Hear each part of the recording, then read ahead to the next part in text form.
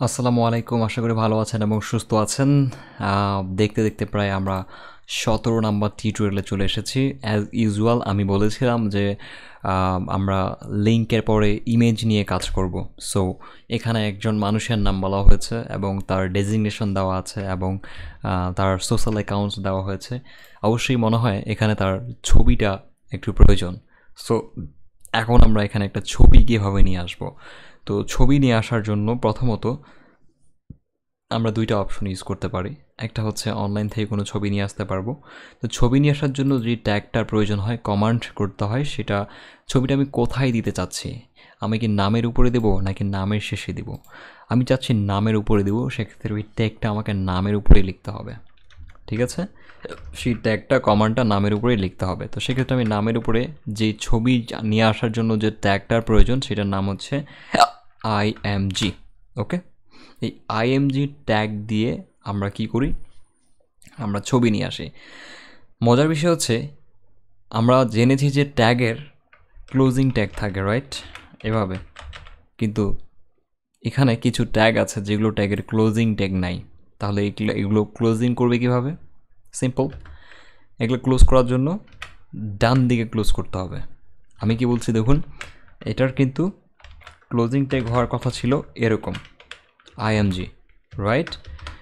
তো এটা যেহেতু করতে হয় না সেহেতু কেটে দিলাম এবং এটার ডান দিকে ক্লোজ। তো এরকম হয়তো বা 5 থেকে 7টা ট্যাগ আছে যেগুলোর ক্লোজিং ট্যাগ নাই। যেমন হচ্ছে এই যে বিয়ারটা, এটা একটা সিঙ্গেল ট্যাগ। তো কিছু কিছু সিঙ্গেল ট্যাগ আছে যেগুলোর ক্লোজিং ট্যাগ থাকে না এবং ওগুলোর জন্য ডান দিকে ক্লোজ করতে হয়। তো এই যে বিয়ার ট্যাগটা আমি বলতে ভুলে গেছিলাম, ডান দিকে ক্লোজ করেছি। ঠিক আছে, এবং এই IMG ট্যাগটাও ডান দিকে ক্লোজ হবে। আচ্ছা, এই IMG ট্যাগের একটা অ্যাট্রিবিউট আছে যেটা ভেরি ভেরি ইম্পর্টেন্ট এবং সেটার নাম হচ্ছে SRC।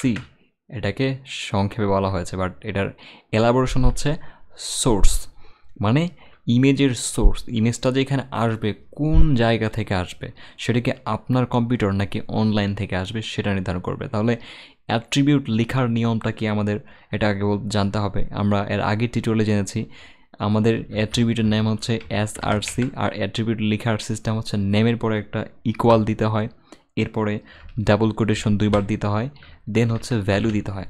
তো SRCতে সবসময় ইমেজের ডাইরেক্ট লিঙ্কটা থাকে। আমি আবার বলে দিচ্ছি, SRCতে সবসময় ইমেজের ডাইরেক্ট লিঙ্কটা থাকে। ক্লিয়ার? তো সেক্ষেত্রে আপনার এখানে, আমার এখানে নিজস্ব ছবি কোথায় আছে বলতে পারছি, এখানে আছে মনে করুন যে এটার মধ্যে আছে এবং এটার অ্যাড্রেসটা কপি করছি। সো এই ছবিটা সাপোজ আমি দেখাতে চাচ্ছি। সো প্রপার্টিস, এবং আমি এখান থেকে এই যে লোকেশনটা, ঠিক আছে, কপি করে নিচ্ছি। লোকেশনটা কপি করে, যেমন এই ব্রাউজার দিয়ে ছবিটা কীভাবে ওপেন করবো সেটাই করি। ব্রাউজার দিয়ে আমি ছবিটা ওপেন করব, তাহলে এটা কপি করে নেই। নেওয়ার পরে এখানে আসার পরে আমি এন্টার করব এবং চলে যাব এখানে। এরপরে দেন হচ্ছে ডাউনলোডের এই যে ছবিটা ছিল, ক্লিক করলাম, এই যে আসলো। তো ছবির ডাইরেক্ট লিঙ্ক হচ্ছে এটা। অলওয়েজ মনে রাখবেন, ছবির ডাইরেক্ট লিঙ্ক হচ্ছে এটা। যেমন এই যে .png পর্যন্ত আসবে বা .jpg পর্যন্ত যখন আসবে, ঠিক তখন মনে করবেন যে ছবি এই পর্যন্ত যখন আসবে ব্ল্যাক স্ক্রিন দেন ছবিটা, ঠিক তখনই আপনি ছবিটার এক্স্যাক্টলি যে অ্যাড্রেস ঠিক সেটা খুঁজে পাবেন। তো এটা হচ্ছে আমার নিজের কম্পিউটারের ছবির ডাইরেক্ট যে অ্যাড্রেস সেটা কপি করলাম।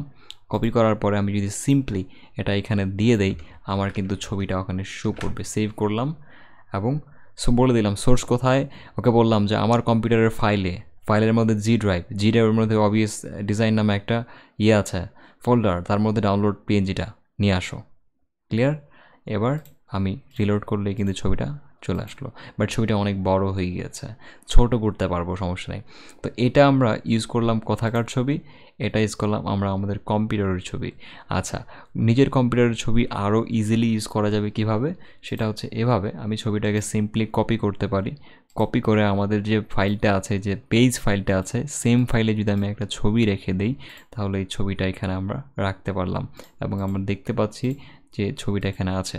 ওকে, তাহলে আমাকে আর বারবার কিন্তু লিখতে হচ্ছে না। যখন দুইটা ফাইল একই ফোল্ডারে থাকবে, ঠিক তখন শুধু ছবির নামটাই যদি আমি লিখে দিই তাতেই কাজ করবে। আমি বুঝাতে পেরেছি কিনা আমি জানি না। যখন আমাদের এই যেই ফাইলে আমরা কমান্ড দিচ্ছি এই ফাইল এবং ছবি একই জায়গায় থাকবে, ঠিক তখন আর আমাদের অত কিছু লিখতে হবে না। এসআরসিতে শুধুমাত্র ছবির নাম এক্সটেনশন সহ লিখলেই ছবিটা শো করবে। দেখেন রেজাল্টটা কিন্তু সেম। তো এটা হচ্ছে বেস্ট পদ্ধতি। আচ্ছা, আপনি যদি এখন অনলাইনের কোনো ছবি ইউজ করতে চান, লাইক হচ্ছে একটা ভালো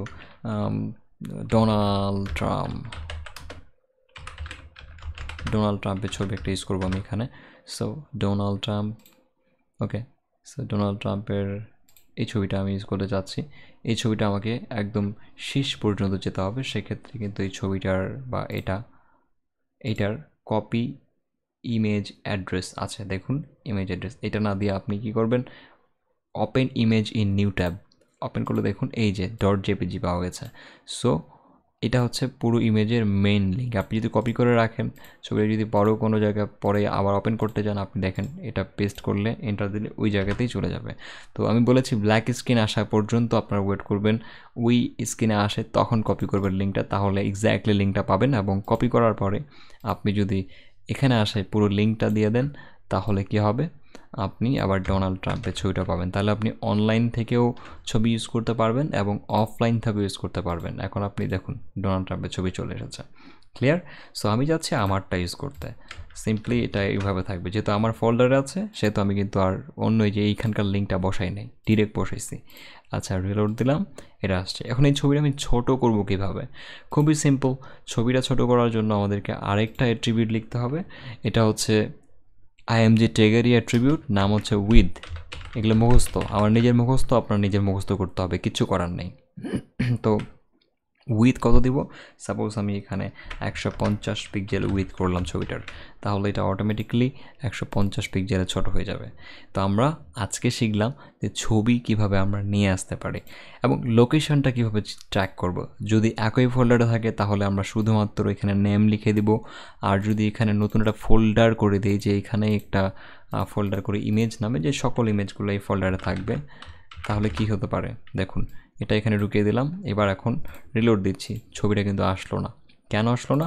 কারণ এখানে বলা হচ্ছে এই ফাইলটাকে, যে ফাইল তুমি যেখানে আছো সেখানে একটা ইমেজ আছে, তার নাম হচ্ছে download.png, এই ছবিটা তুমি ব্রাউজারে শো করো। এখন ফাইলটি কিন্তু এই ফোল্ডারে আসে দেখতেছে যে না, এখানে তো ওই নামে কোনো ছবি নেই, সেক্ষেত্রে কিন্তু এখানে ছবিটা শো করাতে পারলো না সে। আচ্ছা, এখন যদি আমার এখানে বলে দেই যে ফাইল তুমি যেখানে আছো সেখানে একটা ফোল্ডার আছে ইমেজ নামে, এবং তার ভিতরে ঢুকে দেন হচ্ছে download.png ছবিটাকে নাও, নিয়ে শো করাও। আমি কি বোঝাতে পেরেছি? আবারও বলছি, এই ফাইলটাকে আমরা বললাম যে ফাইল তোমার সোর্স যেখানে, সেখানে আইএমজি নামে একটা ইমেজ নামে একটা ফোল্ডার আছে, সেই ফোল্ডারে ঢুকে তুমি download.png ছবিটা নিয়ে শো করো ডিসপ্লেতে। এবার কিন্তু সে এখানে কি করবে, এখানে আগে এখানে আসবে, এই ছবিটা নিয়ে এখানে শো করাবে। এবার দেখেন শো করছে, ওকে। এবার যদি আমি এখানে না রেখে বাহিরে কোথাও রাখি, লাইক এই যে প্র্যাকটিসের মধ্যে ফাইলটা আছে, বাট আমি ব্যাক স্পেস এখানে ছবিটা রাখতেছি, তাহলে কি করতে পারি? ধরুন এটা আমি কাট করতেছি, কাট করে এই জায়গায় ছিল আগে, ভিতরে ঢুকাইছি, এবার আমি আবার ব্যাক করে এখানেও রেখে দিচ্ছি। আর আমার ফাইল আছে কোথায়? এখানে। ছবি আছে কোথায়? ব্যাক করে। তাহলে এখন কি হবে?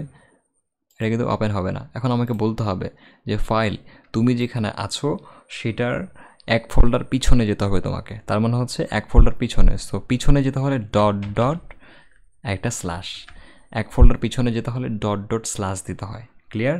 তো ডট স্ল্যাশ, তো বলা হলো যে ফাইল তুমি যেখানে আছো সেখান থেকে এক ফোল্ডার পিছনে গিয়ে দেখবে download.png নামে একটা ছবি আছে, সেই ছবিটা কমান্ড আকারে শো করাও। এবার দেখেন সেই ছবিটা আবার শো করাচ্ছে, ক্লিয়ার? আচ্ছা, ব্যাক করার পরে যদি অন্য কোনো একটা ফোল্ডার থাকে, নাম হচ্ছে ফাইলস, মেন ফাইল, এবং মেন ফাইলের মধ্যে ছবিটা ঢুকাই দিলাম আমি, ওকে। এবার যদি রিলোড দেই, সে কিন্তু আর পাবে না, কারণ তাকে শুধু এতটুকুই বলা হয়েছে যে page.html তুমি যেখানে আছো সেখানে এক ফোল্ডার পিছনে গিয়ে দেখো download.png নামে ছবিটা আছে, ওটাকে শো করাও। ও কি করেছে, এখান থেকে কিন্তু এক ফোল্ডার পিছনে আসে, দেখে যে download.png নামে ছবিটা নেই।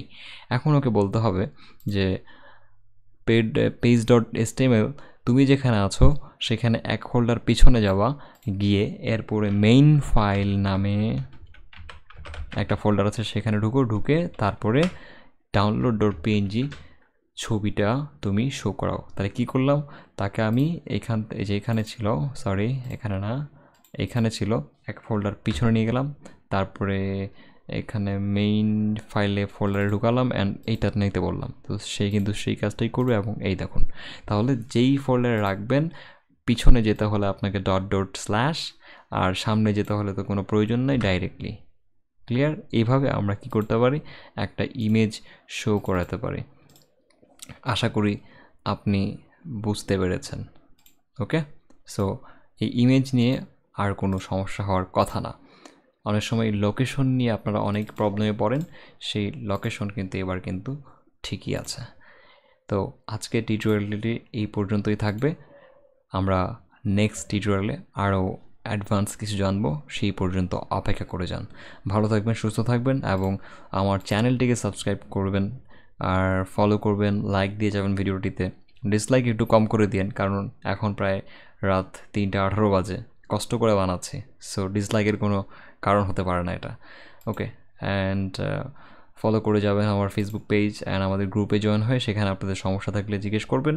অ্যান্ড হচ্ছে আমাদের অ্যাফেন্স ক্লাবের ওয়েবসাইটে একজন প্রফেশনাল মেম্বার হতে পারবেন এখানে রেজিস্ট্রেশন করে। আল্লাহ হাফেজ সবাইকে।